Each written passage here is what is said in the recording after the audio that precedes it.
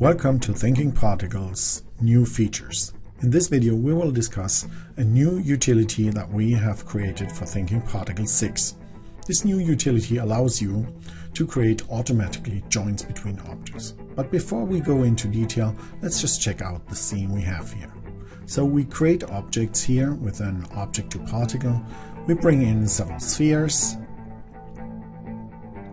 and also more spheres. The second dynamic set is our gravity, the force pulling down, and the last dynamic set is the physics simulation.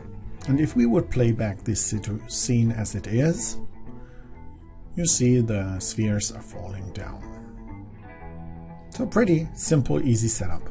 So what we want to achieve now is we want to create joints between these spheres so that they don't fall down and hold each other. So how would we usually get joints between all these objects? That would be a really complicated work. However, with our new utility, it's all simple button click. So let's choose this TP ContactPoint tool. And as you can see, it's pretty simple and it can create automatically thousands of joints between objects.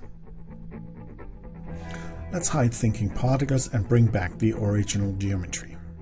These are the original spheres. So if we would play back now, the spheres just stay in place because these are not part of the simulation. That's our original mesh.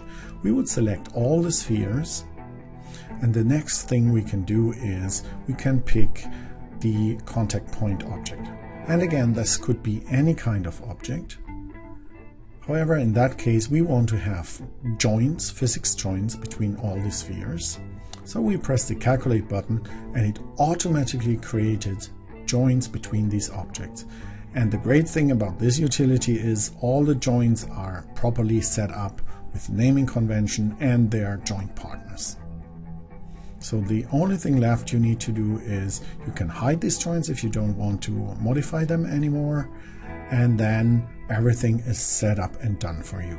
However, you could pick any kind of object, as I already mentioned. So this can also be used for modeling tasks. Now let's bring back Thinking Particles a little bit.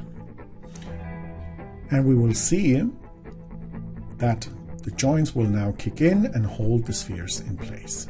So we just created automatically the joints between the spheres. And everywhere where these objects are in contact, our tool automatically creates these joints.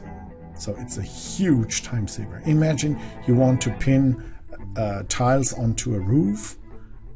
Let's say 500 tiles need to stick on a roof and break on a certain force. You can do that with this tool. Very easy and efficient. Thank you for watching this video. Check out our other videos as well.